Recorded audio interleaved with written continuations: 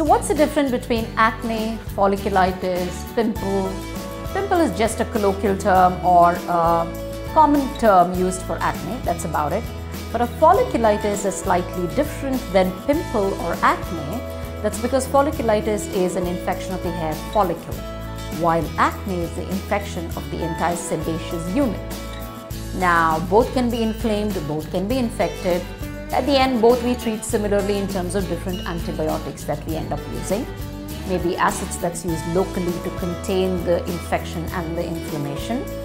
And so treatment-wise, it's pretty much the same, but the terminology itself means a little different.